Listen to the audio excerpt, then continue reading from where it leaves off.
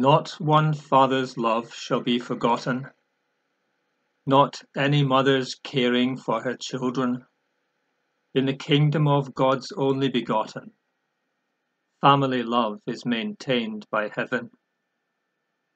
For though the things of earth fall to decay, our Maker's promise stands of restoration, so that all true love shall never pass away, but reach perfection in our salvation.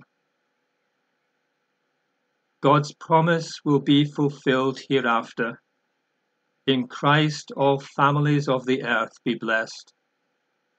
We with our loved ones shall know joyful laughter, in active bliss of everlasting rest.